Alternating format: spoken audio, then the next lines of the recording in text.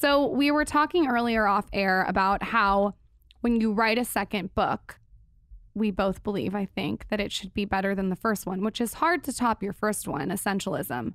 That is such an incredible tool, but I feel like you did. Oh, well, that's a very nice way to begin the conversation. What I was saying, and I still reiterate, is that my mantra was just don't write a rubbish book. Just like don't do the stuff that makes it hard to read. Don't do the stuff that actually a lot of authors fall into, which is they write a book too long, they didn't really understand, they didn't have enough time to get it right the second time. They've been spending years preparing for the first one, and then there's a rush to do the second one. And so my whole thing was like, just don't do that. And it reminds me, I just had Matthew McConaughey on the What's Essential podcast, and he was talking about this with his Hollywood career, that he wasn't sure how to be exceptionally successful, but he definitely wanted to avoid the big mistakes that he saw other actors make. Such as? Well, first of all, I mean, he was getting pigeonholed in sort of rom-com type shows. And so instead of just carrying that journey down as a sort of race to the bottom, he took off for a year or two. He just said, look, I don't know what I want, but I do know what I don't want. I don't want to just become irrelevant because I've followed this one path of success to failure. And so just even having that, I think is quite a good recipe for success, is just don't do the stuff that's really going to mess you up so that you can be consistent over time. It doesn't sound exciting. It doesn't sound like how to become very successful. Just be consistent and don't be rubbish.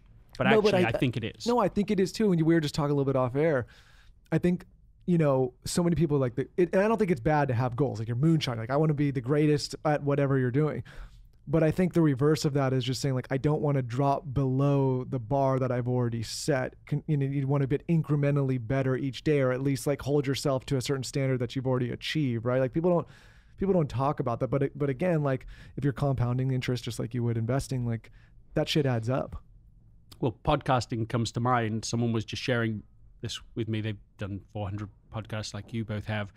And he said that he'd read that 90% of people that start a podcast quit by the third podcast. And that of the 10% remaining, another 90% quit by episode 21. So and the rest quit by episode 100. I'll give you another stat. It reminds me of that graphic of success of the guy that's chipping away. He's chipping away at the mountain. And right before he's about to get the diamond, he turns around. I'll give you like another stat, because I get a kind of like, I guess now I get a unique perspective running Dear Media, as I get to see like, new podcasts, existing podcasts, aspiring podcasts come through this door. And the first thing I always tell people is, if you're doing this to make money right away, Don't, and I probably don't want to work with you. But second, you need to do this for a full year consistently every week, because from what I've seen and what the data that we get so much data here now because we have 100 shows or so.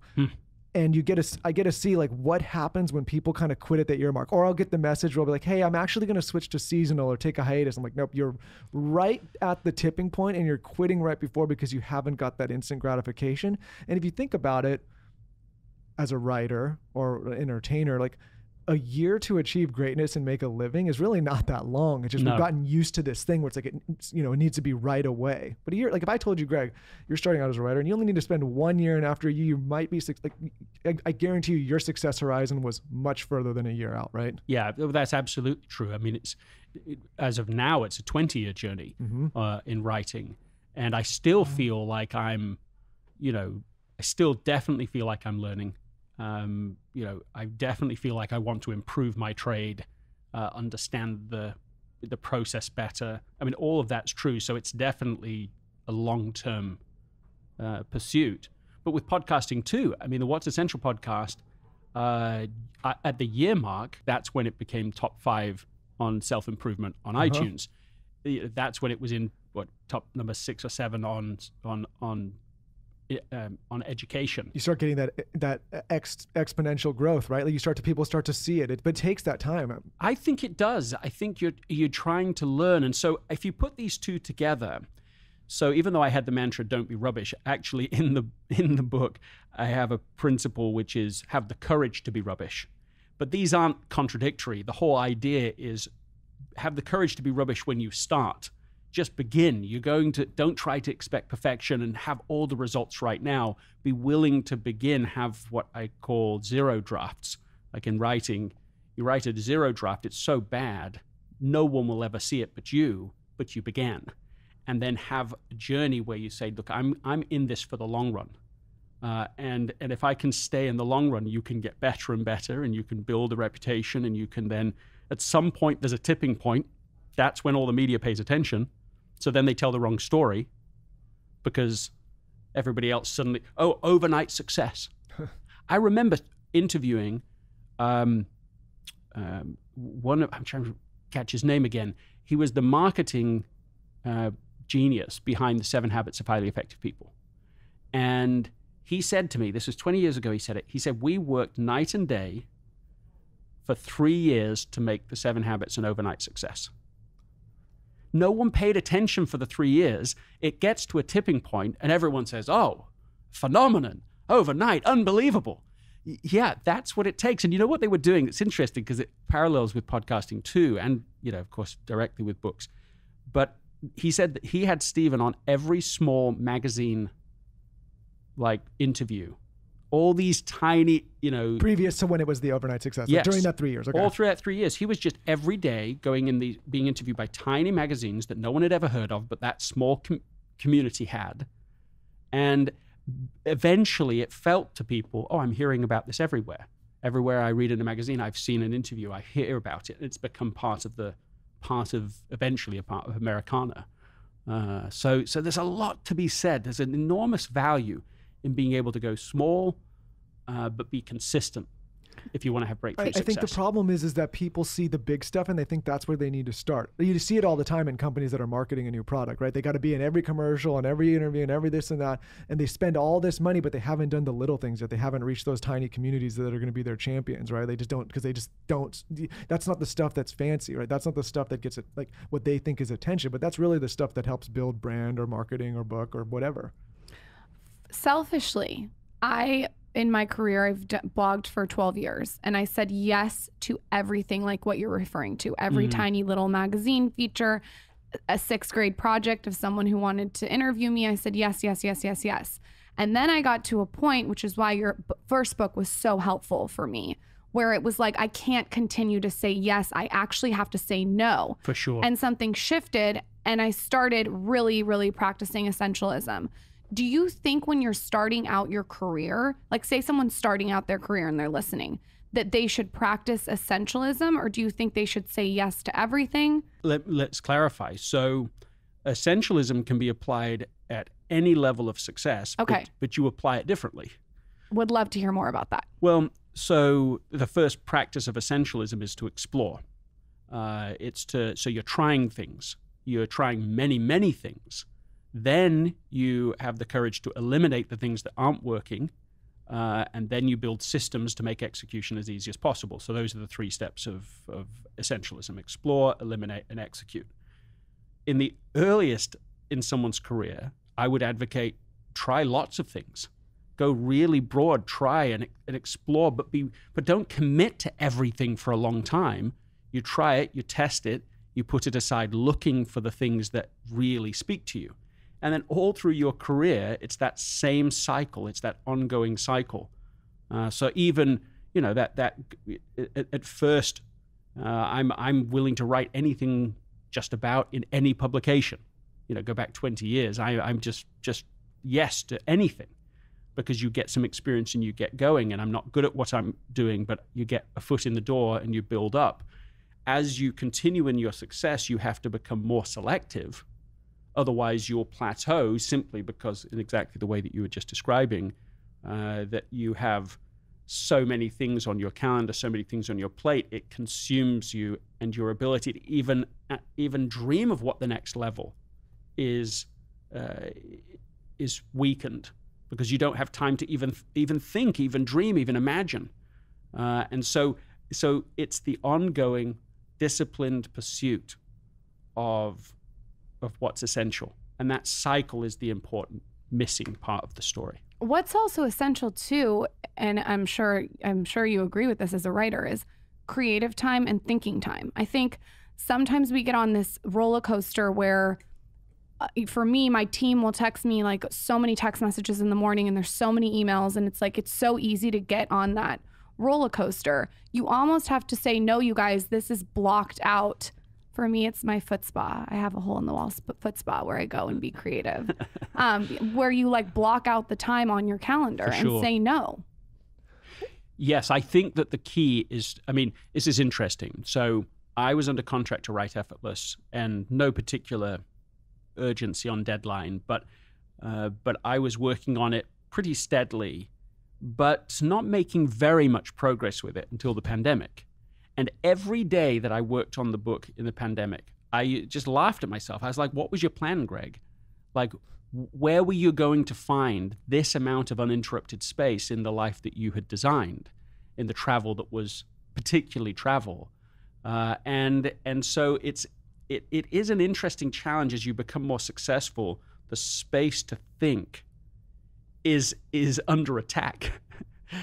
And so it's one of the things people don't fully anticipate with success. Everyone wants to be successful, but you don't realize that suddenly well, yes, it's a nice problem to have too many things coming at you. Maybe that sounds like it doesn't make it less of a problem just because it's a nice problem. No, it's been like, say you're somebody that's scaling a business. So in the beginning, when you're starting that business, you're putting a ton of thought into the strategy and execution of beginning that business, right? And then let's say you get to the stage where the business starts to scale and you have more people and you have more things, you have more inbound. What you don't realize is that your calendar gets inundated with all of these kind of like tasks or follow-ups or to-dos that you have to do to keep scaling the business. But you forget that what made the business get to that point is all the strategy and planning that took place in the beginning. And so like in my own life, I've had to actually step back and be like, okay, I actually need to restructure either the way the management team's set up or the production team, whatever, so that I can get back some of that time. Because I'm like, for me, I'm not doing a service to anyone if we're not actually strategizing and thinking and planning. You're just kind of doing. And that's great to a degree. But if there's not thought behind all that action, you end up getting off the rails, right? A friend of mine put it this way. They said, oh, Greg, I'm just too busy living to think about life. What? Yeah. And I thought it was just a great one-liner for the ages of like what not to do. And it's the same, of course, as an entrepreneur. It's like I'm too busy running my business to think about my business. And so that balance, that dynamic equilibrium is so important, is that you create space. You actually have to create space in order to think. It doesn't happen anymore. And it's not just for an entrepreneur who becomes successful. It's almost universally true now, because all of us, even if we don't feel it, are living in a time of such unbelievable success. So this is true for almost everybody listening to this, that they have more options, more things they could do than they could possibly have time for. Anyone who has a smartphone, anyone who's listening to this, they're literate. We live in an age, in a period of the earth that's so successful compared to any period before. And so it means that we all are overwhelmed with too many possibilities. We're all distracted. We all struggle to have space to think. And we don't make it easy on ourselves because I was working with a Steve Harvey show and worked with one of the people from his audience. And I went to her home and we're doing this whole shoot. And we go to her bedroom and I'm like, okay, where do you put your phone? And she said, well, actually, I keep it under my pillow. Oof. Yikes. So she would wake up in the middle of the night if someone texted or emailed her, respond. No, you gotta turn that shit off. Right. Now, the thing is, and now both of you responded just exactly like everybody responds when I share that story, which is that it's not wrong, but it's like, I shouldn't say this. I was say it's wrong. It's just like that stresses me the fuck out hearing that. But what it is too, and no, I don't mean you two, but like I worry that some of us are a little self-righteous about it, because where do we keep our phones? Like for a lot of people, they keep it, oh, no, I'm fully healthy. It's a full 10 inches from my head. That's true. At night. Yeah, let's get off our high horse. So all I'm saying is that for a lot of people, it's the last thing they do at night. It's the first thing they do in the morning.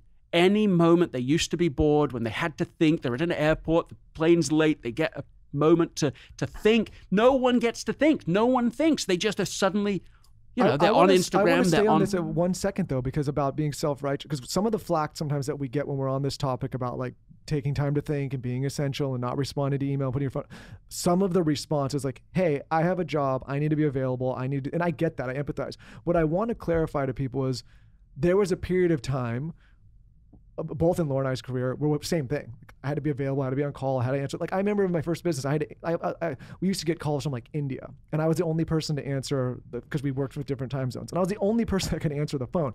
And it would ring, my phone would be right next to my head on loud, and I would jump up and like smash against the wall because I'd be so delirious, and I'd be like, Jetbed, this is Michael, hello.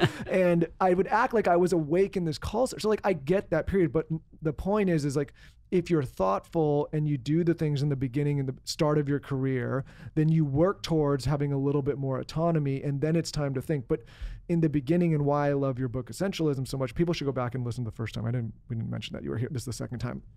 Is that you can apply essentialism throughout your career, and I think highlighting that is important. And the idea is that you're constantly progressing and moving up the chain and doing what's essential so that you can continue to progress, right? It's not so that, for me, and tell me if I'm wrong, essentialism is not so that you can stay in the same place always, right? It's so that you continue to do what's essential so that you continue to move up the chain or progress or be more successful or whatever. Whatever level of success a person is at right now, they will tend to plateau at that level unless they become a little more selective. Yes. And you don't want to become too selective too fast either. So there's a dance and some self-awareness and some wisdom in this. And we're not saying like turn off your phone and don't respond to your boss. Right. So exactly. You could take this to an extreme that would be unhelpful. But what you want to do is keep on adjusting and saying, okay, do I have enough space to be able to think about what to do next? Do I have enough space to identify today what really matters most, what's essential? And if you don't, well, that's fine. But I'll tell you what's going to happen predictably is you're going to plateau. Yes, that's what I wanted you to. That's exactly what I was hoping to hear, because what I think we try to get out is like I empathize with every stage of every individual's career, but I want people to keep moving forward in their career, and to do that, to your point, you have to start being selective at some point, or else you just end up doing the same thing. And that's how, like, no offense to anybody listening, you end up in that dead end job for 30 years, hating what you do, not enjoying life because you're doing the same thing over and over and over again. I remember it was a compliment that was being paid, but it was a review of Essentialism online where somebody wrote, Essentialism really found it impactful. I wish I'd read this book 50 years ago. And I found that heartbreaking in a way to hear that. Because you don't get the 50 years back. But I think that, similarly, I want to introduce the ideas that I'm writing about at the youngest possible age. I mean, with my own children, I've been introducing it very, very young. And it means that they have had, when I travel, 80% of the time I travel, I'll bring one of my children with me so they get to hear these ideas again and again and participate in them. And it's allowed them, I think, to feel empowered. I was trying to persuade my daughter to read a book one day, and she reads endlessly, so it's not like she does not interested in that. But she was pushing back, and then I went back to my office, and she slipped a note under my door. And the note that she had written, she said, I've already expressed my unwillingness to read this book, but I would like to make a counteroffer. I can't read it all in one day today, but perhaps I could read it over a period of time. If it would be okay to read it over a period of time or instead of another piece of work, I'm sure that can be made possible. How old is she, and does she need a job? Yeah, she was 14 at the time she wrote that. And I loved it. I mean, I rejoice in that moment because that's an essentialist. It's someone who recognizes that every choice is a trade-off. Every time you say yes, you're saying no to something. And I was like this sort of, let's say, typical manager in this moment. I've got the shiny new object. Hey, here's this book. This will be good for you. I'm not wrong, but I'm not aware of what she's already doing and what the trade-off is. And so, what I would say to people is really sort of there's three levels. One, take responsibility, just like Eve did in this story, for prioritizing your own day. You at least need to take responsibility for that. Answer the question every day. What is my priority today? Of course, you'll do more than one thing, but if you don't know what your priority is, then you will not get that done in most instances. It just is, other things will come in. If you don't prioritize your life, someone else will. Number 2 is that you need to advocate for that. So you initiate the conversation. Again, same with Eve, right? She was using language that was perfectly polite and reasonable to point out to me, if I say yes to this, I'm saying no to that. That makes me responsible. Suddenly I think, well, do I really want her to do this instead of this homework that she's already been thoughtful about? No, I don't. I'll step away from this. The third thing is, as leaders, if we have any influence with someone else, we need to make it safe for people to have a prioritization conversation. So we can say to someone, for example, I didn't with Eve, but it would have been better if I had. By me asking you to do this, what are you saying no to? So that you can actually have a dialogue about it. One of the strangest things, I'm 10 years on from when I first was teaching about essentialism, professionally. It's occurred to me the most obvious thing in the whole world, which is that nobody inside of corporations are having prioritization conversations. It's like actually so obvious, it's breathtakingly bad that it's taken me this long to really understand this. He should talk to your team at Dear Media. I'd be happy to have you come talk to Dear Media. That's really, really smart advice. That'd be fun. We should do it. The people in the organizations aren't having the conversation of what's important. It's seriously not happening. And that's the news. It's not like, 10% of the days people talk about it. No. If they talk about it at all, and even this is not that common, but it might be in an annual offsite where someone says, okay, well, here's the strategy, here are the big yeses, and here's what we're not going to do. Maybe they do it quarterly. If they're really, really on it about it, maybe that's happening. But the day-to-day where the real prioritization takes place, because it's the day-to-day trade-offs where your actual strategy is being formulated, not your stated strategy, it doesn't happen at all. Think of how odd that is. What a curious case of the non-existent prioritization conversations. No, I think people I think managers, upper management, executives, everyone gets stuck in the day-to-day, myself included sometimes, right? I think that happens to all of us because we get so inundated with here's my inbox, here's my normal workflow, here's what I'm doing. And again, getting back to actually thinking and prioritizing and strategizing. You do all of these things whenever you're starting something new, right? Like you start a book, you're like, okay, this is what it is, but then you start getting into it. Maybe it's different with a book because you have the outline, but you get what I'm saying. You just kind of get into this flow of this is how I do things every day, right? Yeah, I became really aware of the non-existence of these conversations when I learned from Ben Benitez. He is the CEO of Uncharted. He read Essentialism actually years ago, but then separately, it took him a few years to do it, but he brought the book into his executive team and he had everyone read it. And he told me, one of the things that I thought was interesting is he said when they'd come together, they did 4 meetings, like a book club as an executive team. They'd read a quarter of the book, there's 4 parts in the book, read a quarter, come back and talk about it. He said one day one of the executives came in and he's like, I want to throw this book across the room, which I love that part of his experience because I'm like, yeah, they got it. Because you're having to face the reality of trade-offs. And what you normally do in life is just pretend there are none and you just try and do it all. Well, what happened is that as they introduced this language, it started to dawn on them that if essentialism is true, they should be able to do the same, or maybe even more, but the same in less time. And so they started, they said, okay, we're going to have an experiment, a 4-day work week. And they brought in someone from outside who gathered data for them about what their output was. They had 6 weeks of trying to do a 4-day work week, got the data again, then another 6 weeks. So it's a 3-month experiment. At the end of it, they concluded categorically with the data that they were now producing in 32 hours what they used to produce in 40 hours. What was the price? So they've moved officially in a 4-day work week company. What was the price? The price was what we're talking about, was actually each person getting clear what was essential themselves, taking the time to do that, then having the conversation. So even as the CEO, he makes it safe now. He'll go to someone, and if he's assigning something, he'll say, okay, here's what I think you need to do today. This is the new opportunity, or there's a problem that we've got with a client. Here's Here's the thing, but what are you working on? What's your priority right now? He said about 40% of the time, they'll conclude, yeah, that what he is bringing to them is more important. Circumstances have changed. This is the thing that should be done. But 60% of the time, he walks away going, no, what you're doing is better. It's more important. You carry on with it.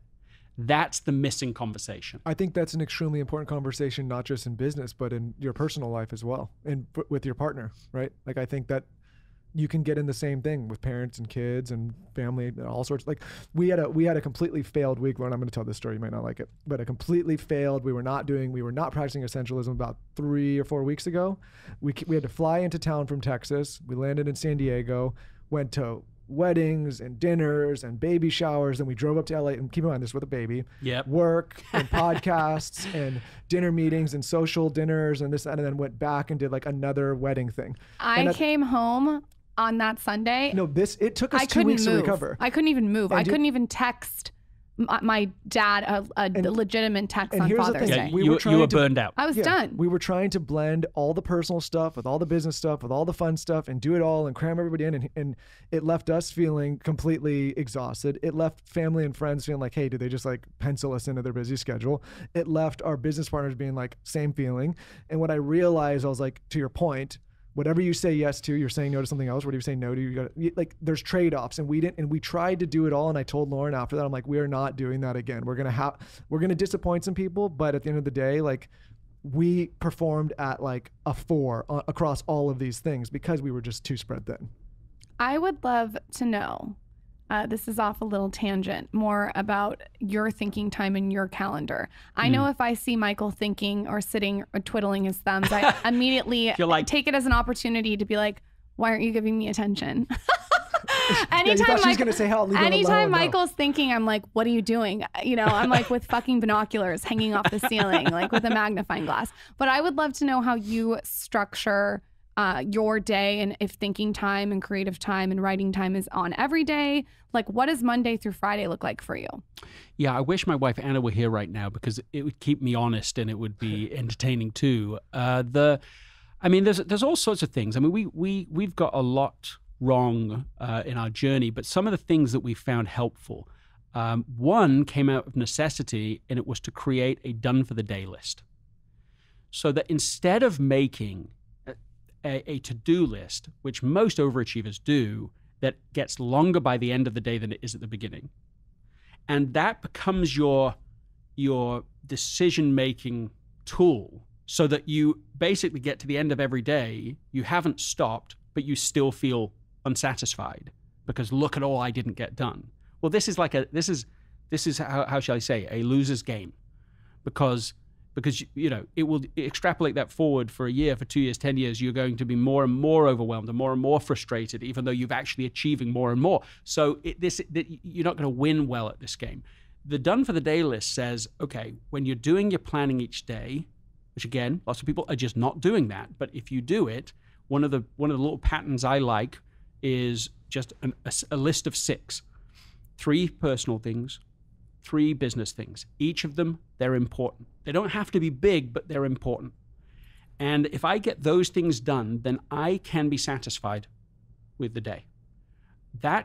Then you can be done. And the idea of having both a done for the day list, or then what has been helpful to me, especially through COVID, a done for the day time. I chose 5 o'clock, which might be early for some people. For me, with 4 children, with wife, it felt like if I went later, getting dinner sorted and getting people there, I'm more tired, everyone gets grumpier, you know, your last act of the day, the third of the day starts to be not great. So my accountability was I would walk out of the office and like literally yell, you know, it's 5 o'clock, you know, like a town crier. It's 5:02, whatever time it was, to give me an excuse to actually be done at a set time. A lot of people in the pandemic is a Zoom, eat, sleep, repeat world where it's 6, 7, 8, 9, 10 o'clock at night. It keeps just going. There's no natural end. There's no boundary. And you can't even tell what day it is. And it's definitely changed that Saturdays and Sundays are now just people still email and they still expect responses in a way that pre-pandemic, I think people still saw a distinction.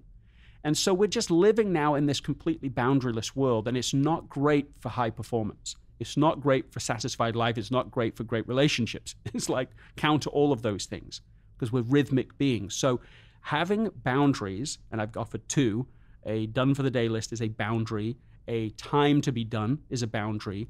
And now also Anna and I will use language which will say, okay, are you doing sneaky work?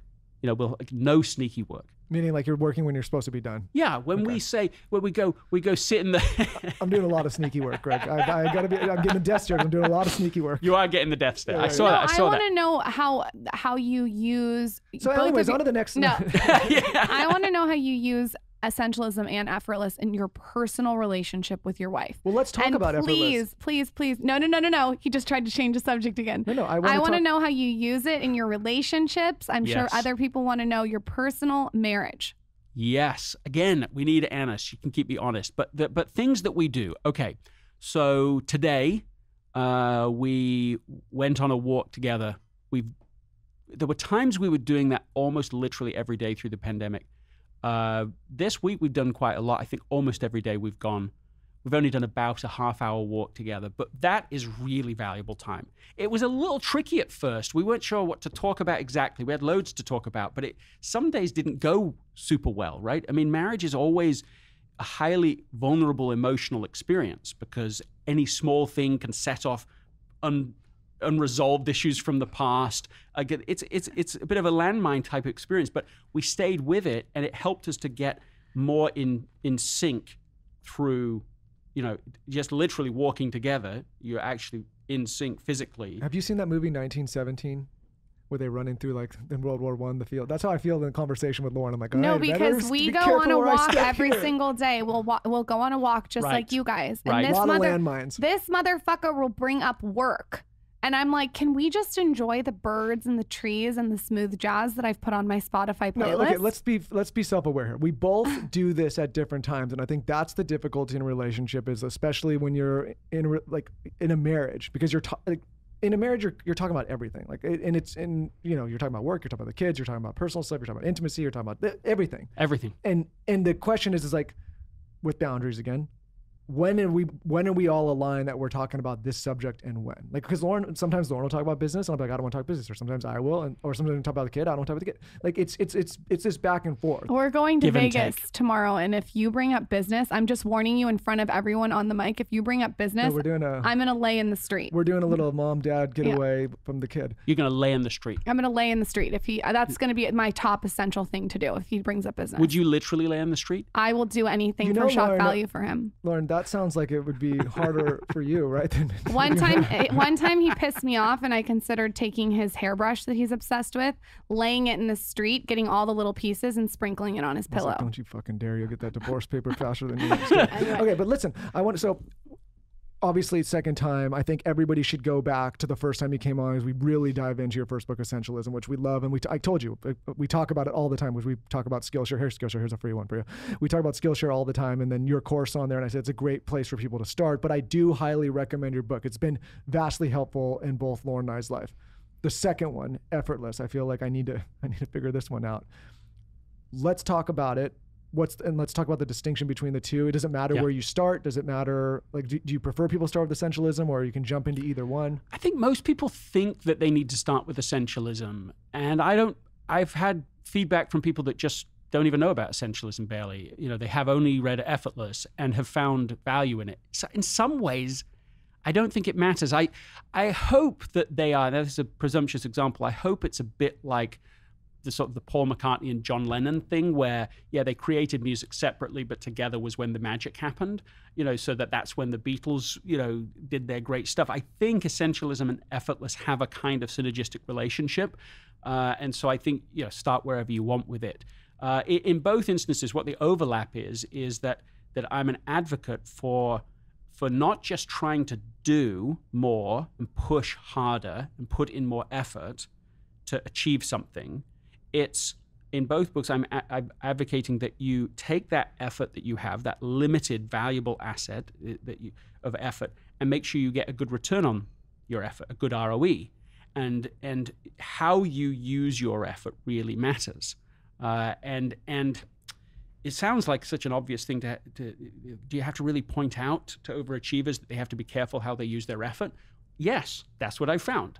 Because a lot of insecure overachievers try to solve every problem by putting in more effort. Now, it's a perfectly sensible strategy, especially if you're not putting in any effort to put in more effort. With my children, I am teaching them the value of effort. Take initiative, do something. You can make incredible things happen by putting in effort. Fine. The book isn't to people who aren't putting in effort. The book is written to people who are highly engaged, putting in effort, but they're running out of space. So that group of people, they want 10x results. The people listening to this, they want 10x results. You, me, we all here want 10x results or more. Can anyone listening to this, can anyone sitting here in this studio work 10 times harder? That's why you have a book called Effortless. That's the justification for it, is that you don't want to just push harder, because actually all you'll do, you won't get better results past a certain point, you'll get worse results. You want to instead say, let's not work harder to get better results, let's find a more effortless way to achieve better results. Yeah, I work, with a lot of different people, and I always, I say it in not nearly as eloquent a professional way as you, but I always say working hard's for the bees, right? Bees work hard, right? Everyone can work hard. Like that, I think that's the first barrier to entry. It's that's the given. You're going to work hard, right? You have to put out, to your point, the effort to get the results you want. And if you're somebody's like, hey, I don't want to put the effort, then I think we can all say you're not going to get results. Right. You have to do that. But this whole concept of working smarter, not harder, is a real thing, right? You have to make sure that effort is getting you the results you want, because just working hard on something doesn't necessarily guarantee or mean that you're going to find the success you're looking for, right? And it's I think we can all think of people in our life that just bust their fucking ass every day, and they're just go, go, go, but they never quite make it to that point they're trying to get to. And it's probably because they're not strategizing, they're not thinking, they're not taking that effort and saying, is it extrapolating the rewards that I'm actually looking for? And I think we've been, especially with the hustle culture, we've all been hustle, hustle, hustle. And there's a lot of these characters that are running around saying hustle, hustle, hustle. They need to caveat that with, hey, you got to do the smart thing too, right? What do you think out of your book are 3 little tiny tips that you can leave our audience with that maybe will want them to read more? I think if there were 3 things, I would say number 1 is to declutter your mind. Our minds are just full of all sorts of unhelpful stuff. I'll give a specific example of something to declutter. And that is a belief, an assumption. And this is the assumption, and a lot of overachievers hold it without knowing they hold it. And it's what they believe is that easy equals lazy. And it doesn't. You can just look up in a dictionary. Lazy is not willing to put in the effort. Easy is that something doesn't require great effort to achieve it. And so as soon as you break that idea apart, as soon as you invert it and say, well, no, easy does not equal lazy. Easy's just better and smarter. You can open up a tremendous set of possibilities for entrepreneurs or for people just trying to get better results. You start to go, well, it doesn't have to be, not everything has to be so hard all the time. I can look for an easier path. And in fact, that is a concrete question people can ask, is just, how can this thing be effortless? Just that. It sounds so simple. It maybe sounds too simple, too easy. But that is a game-changing question. I was coaching somebody who's the kind of person who's up till 4 a.m. in the morning photoshopping for the youth activity the next day at church. No one's expecting that of her but herself. She is putting this pressure on because she wants better results, and she assumes that's the way to achieve it. I said to her, look, next time you take on a project, ask the question, how can this be effortless? Well, she works at a university. The professor calls her up just the next day. Hey, I need you to video my class. Now, that's all he asked for, and she just jumped into this overachiever, overcomplicating, over-engineering mindset. So she's thinking, well, we're going to have multiple camera angles. Then we'll edit them all together. I'll get a whole videography team involved. We'll have intros, outros, music, graphics, slides. I'm going to wow him. Now, he didn't ask for any of that, but she's adding all of this stuff, going a second, third mile when he didn't. Well, she's been coached now, so she remembers, okay, how can I make this effortless? So she asks a few questions, and it turns out that this is really for one student who's going to miss the class, a few of the classes, for an athletic commitment. Oh, this guy was about to get like a whole cinema production. Get a cinema production. The solution they came up with on the phone was that another student in class would just record it on their iPhone and send it to the student that's missing it whenever he misses. That's it. That's the solution. The professor hadn't thought about that. He was overcomplicating it too. He's delighted with that solution. Oh yeah, that's obvious. Let's do that. She hangs up. It's been a 10-minute phone call. She saved 4 months of her own time and an entire team's worth of effort. That's the power of inverting. So that's one practical thing people can do. Literally, of the next task you are going to take on, ask, how can it be effortless? And watch it happen. You can start with small things. I was looking around my office the other day, and I'm like, there's a printer on the floor. It's been there 2 weeks, right? Like, we got a new printer. This printer still works. What do I do with it? So every time I look at it, I go, well, do I give it away? Do I sell it? Do I throw it away? If I throw it away, do I have to find a recycle center? And that's enough cognitive work that I'm like, forget it. I'll move on to something else. That's how it's there 2 weeks. Well, that could stay 2 months, 2 years, right? Like, I haven't solved it. And then I say, okay, how can it be effortless? I look up and there's like some workers down the road, and I'm like, oh, maybe they want it. So I go out and ask them, I got this printer, do you want it? Yes, give it to them. Within 2 minutes of asking the question, the problem's solved. And it's done, it is off, and it's over. And it's like, seriously, there is so much like this. We're just pre-programmed to a sort of, if it's not hard, it can't be the right path. Maybe you can apply the printer theory to your entire man cave, because there's so much shit on the floor. Watch this. Speaking of man cave and speaking of effortless, one thing, I have to kill Taylor if he ever leaves as a producer. He's got too many. He's got too much information back there. He's seen Lauren and I lose our shit on each other too many times on this show. Yeah. But specifically, you need a good NDA here. Yeah, when we do the intros, outros, and the pickups being the advertising for the show. So we typically don't do those in studio. We jump in with you right away. We do that later, and we batch a lot of our stuff because we have other stuff going on. So we try to get into a studio and do all that stuff in a window of time where it's like I can do the interview, but later we can do. Yeah, it's just switching the mind. We used to get in so many fights back and forth with when we're doing the ads, how we're setting up the equipment, we have to do in the house, this and that. So recently in the man cave, I just set up these mics. They're there permanently. I hit record. We have not been in one fight since. All this stuff is turned in way in advance. We're way more productive. But just to point out this effortless solution that actually extrapolates into a better life. We're fighting less. We're more productive. We have this stuff done. It's less stress. And I'll pick something else to fight about. That translates into so many other areas of our life. It does. Oh my God, I got rid of all of this weight that was causing conflict with my wife and actually made our business better and got us way more time back. And it was just a simple thing of just setting up this thing and making it effortless. I agree with this next question so much. I hope anyone who's on my team is listening to this. The importance of writing everything down instead of relying on memory. I have ordered notebooks for everyone that I said, I know I'm old fashioned, but you just write it down because it makes it so much easier. What are your thoughts? Yeah, I mean, look, it's another too obvious sounding idea at first, but is the almost almighty power of a checklist. Like the whole idea, if you want to break through to a high level of contribution, is that you need to take the current operations that are using up your mental energy and make them easy.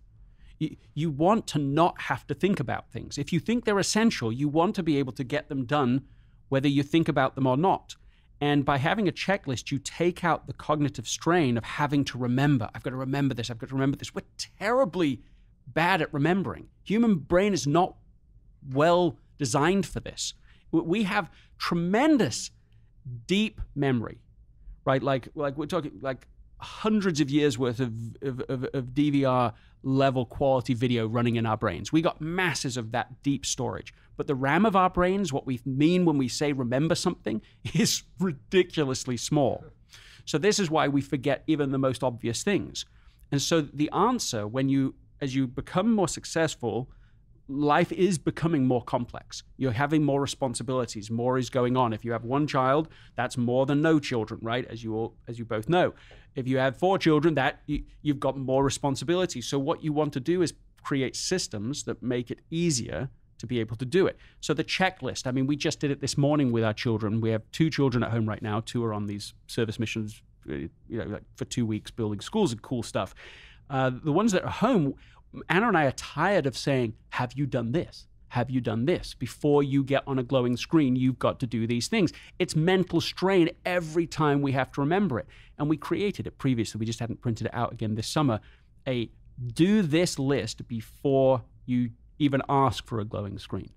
And just having the checklist removes 10, I don't know, that's like 90% of the strain is resolved by using a checklist. Taylor, are you having your checklist out when you're listening to this? Okay. Checklist is, you can do it for really everything, but what it also helps you to do, so it helps you, one, not have to think about things, but it also helps you to look at your current process and work out, is it efficient? With the podcast, from end to end, you can do it from the time you decide who you want to have on to the time the thing ships. Having the whole thing written out actually in a checklist will help you to not forget things, obvious things, will help you to decide, do I even want this step in the process anymore? It will help you to be able to help other people do it because you can delegate it more easily. This is the process that I want you to follow. It's a simple sounding solution, but it's a really helpful one as we grow increasingly complex so that we take the burden out of our minds. Yeah, no, I think like speaking of podcasts, people, I get this feedback, it's so hard to do. It's hard to do, well, there's a lot of things that are difficult, but it's hard when you start to tap in all the other stuff that people don't want to write down, the scheduling, the posting, all these things. But if you systemize that, like you said, put it in a checklist, it actually makes it easier because the main thing you need to focus on when you're doing a podcast, obviously, is this. Like, I need to be able to sit down and have a conversation with you without being so stressed out about all the other shit that goes into building this. But a lot of people they don't think about systemizing it. And so it becomes overwhelming, and that's, you burn out. Yeah, I mean, I think that in terms of order operations here, you want to start with the simplest possible checklist that will achieve the goal you want, right? So you want to give us an example when it pertains to writing, because I definitely want to write another book. Give me a really micro example of what you're talking about. So say I don't have a book proposal and I haven't started the book. What are your thoughts on how you're going to structure that list? I mean, I just went through this myself again. I just actually signed the contract, I think this week, for book 3. And it was so easy. I almost was like, did that really happen? Because for Essentialism, I wrote this whole thing. It took me a month of graphical work. And I really was proud of it too. And that's what got us going. Book 2, I flew to New York. We still had a meeting. I mean, what my agent sent was like a 2-page document. It was way less. And this one was like me, my editor, my agent on a phone call. There was hardly anything to talk about. Hey, here's the idea. This is what we want to talk about. Do you want to do it? It was so much easier. It just almost had no drama. It almost wasn't marked. It's almost funny that it's signed now. So I think you ask, so let me give you language behind this. It's don't take the existing process you followed in the past and simplify it. Start with 0 and say, can I do this in 1 step? Is there a 1 step? If it's not 1 step, is there 2 steps? I'll give an example of this. So this real guy's name, this is Mike Evangelist. He was part of a company that did DVD burning when DVD burning was like completely new. It cost you $35,000 to buy one of these machines. It came with a manual that was 1,000 pages long. Then the company gets purchased by Apple. And Mike and others in the team are given 2 weeks to prepare a presentation for Steve. So they know they have to make it simpler. They understand that. And they work, really seriously hard on trying to simplify their process. And they're proud of what they're about to bring to the table. They have their slides, they're ready to go. They've got rid of so much features, so many added stuff. They think this is so simple. He walks in, goes on the whiteboard, he draws a rectangle, and he says, you could just drag whatever you're going to burn to this one button, and the one button you click, burn.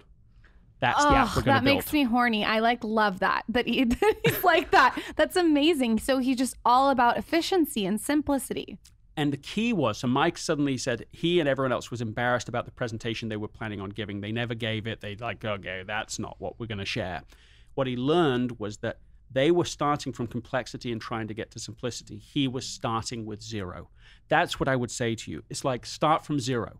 You're not in the position you were when you were writing your first book or your second book. Like, start right now. What's the minimum numbers steps? I mean, literally, the contract I just signed is the same contract I signed last time, with like 3 differences. The book's different, the numbers, like there's hardly anything different. There didn't need to be. So don't overcomplicate it. Just say, what's the minimum number of steps necessary to get the result that you want? I think this applies to conversation too. Meaning, I feel like people, our friend Jackie calls it circling the drain, right? Where you're just like people, especially in companies, like they don't need to have everything over-explained. Like, just get to the point. Your next book should be called "Get to the Fucking Point." Yeah, so that's interesting that you should. Interesting, you should say that. Because is that what go on. Is that the third book? Well, it's not the title. That's oh my God. Well, no, because I was just listening to what you're saying, and we have all these different conversations in companies, and half the time I'm sitting there like, get to the goddamn point. And I don't ever want to disrespect anyone, to interrupt, but I'm like, everybody is smart enough in these, if in these organizations to understand what we're trying to do. And if you do require further explanation, we can, there's ways to do that. You need to get to the point right now. No, but you get what I'm saying. Like, get to the goddamn point. I think the ability to be able to get to the core of the point fast is a pretty rare skill, and it's a really valuable one. Especially like if you're pitching a company or something. It just I mean, really, in anything you're doing, to be able to, I'm struggling with the language to express all of this, but that's what the writing process is for. But like accelerated understanding, where you can work together to quickly get to what really is going on, to what really matters. So you don't waste time, not just in the conversational process, which is what I think you were bringing up, but even more important, the wasted cycles people spend when they work on the wrong stuff. I mean, that's incredibly expensive. If everyone's just busily working on all the wrong things when this is the real issue, and everyone's talking about these other issues over here. So figuring out how to be able to understand each other fast so that you can get to the real issue quickly is, I think, a skill that's particularly relevant right now. Let's also do that with emails and text messages too, because a 20-page text message and 20-page email, if you're not getting to the point to an email for me, no one will read it. Glaze over. No, nobody reads these long emails that get sent. No one reads it. No one reads it. Yeah, and just literally 2 sentences will do. I tell people this all the time. I give it as coaching to leaders. I have somebody that sends very long emails, and I literally am like, it's not just sent to me, it's sent to lots of people. I'm like, no one is going to read this. Seriously. No one's going to read it. It's too gnarly. I think that's a great tip. Yeah. It sounds like anyone who is writing those long emails needs to also read both your books, because that'll help. And I think he needs to talk to Dear Media. Well, let's talk about that after, for sure. Well, listen, Greg, I mean, we love your work. Huge fans over here. I think that this audience, us personally, like everybody listening, can get a huge benefit from reading both. I'm excited to dive into Effortless. I think it's an area that we can all work on. I regularly go back to essentialism. Maybe we can do a little book giveaway. I just want to pimp out your books right now. I think that your books, to me, represent selling time.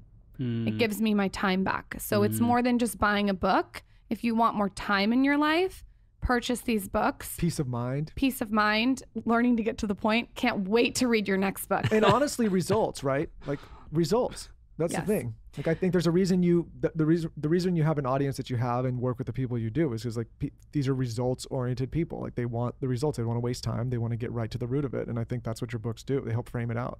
Where can everyone find you pimp yourself out? I would recommend people just go to essentialism.com. It's a new initiative that we've just barely launching out. People can go and take a 21-day essentialism challenge. A small micro, sort of masterclass quality videos, but there's these tiny daily things that you can do to make it easier to do the things that matter most. That's what I'd recommend. And both your books can be found on everywhere. I love it. Thank you so much for coming on. Your Instagram handle is @Gregory McKeown, and you guys check out his books, Essentialism and Effortless. And if you haven't listened to the first podcast with Greg, definitely go back and listen to that. Thank you for coming on. It's been a pleasure. Thank you so much.